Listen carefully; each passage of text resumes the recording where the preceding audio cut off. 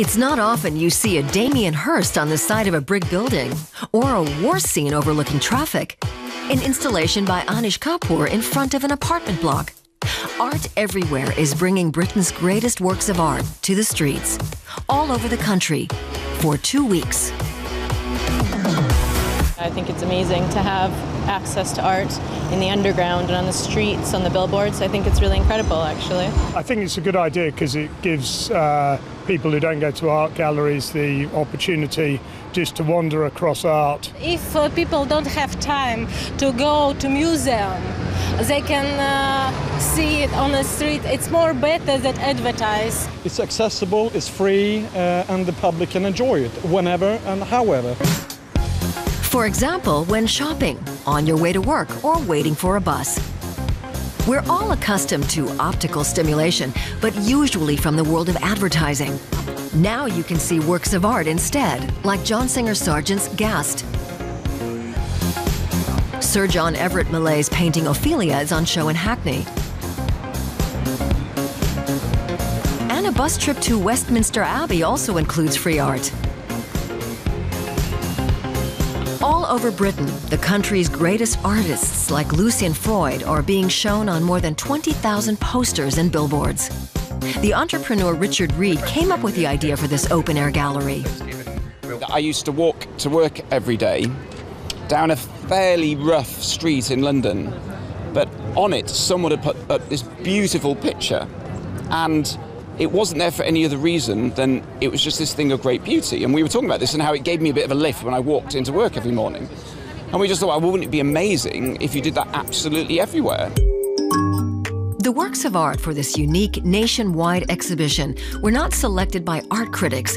The public voted online for British masterpieces of the last 6 centuries. 57 of them were selected. Crowdfunding, with a minimum contribution of less than €5, paid for the prints. And the advertising industry donated the billboard space for free for 2 weeks.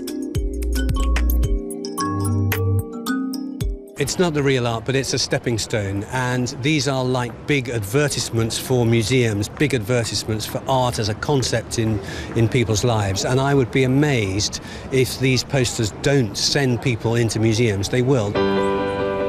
Sir Peter Blake, a pioneering figure of British pop art, hopes that Art Everywhere will stimulate interest in painting.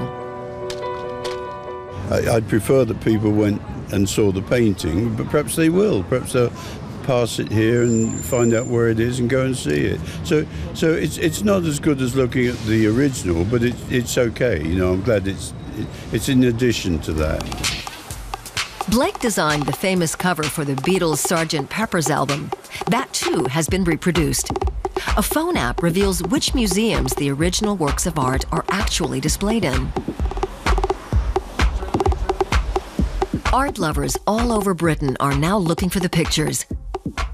Photo galleries have been put online with pictures from Glasgow, Norwich, Manchester, and elsewhere, posted on Facebook and Twitter. I have to confess I did walk up here earlier on and didn't see it. I've seen a few on the underground, around, like one around by the tube and another one while you're walking through the station, but I haven't seen many more than that. The pictures aren't always conspicuous. Outside the museum, they sometimes get lost in all the other visual distractions of the city. But the organizers hope to do this again. It is relatively cheap to do it, but it takes a lot of goodwill and a lot of effort to do it. So I'll be interested, A, if we do it next year, and B, if it takes off elsewhere in the world. And I have a sneaking suspicion that it will. Art Everywhere has made Britain the world's biggest open-air gallery, with another week still to go.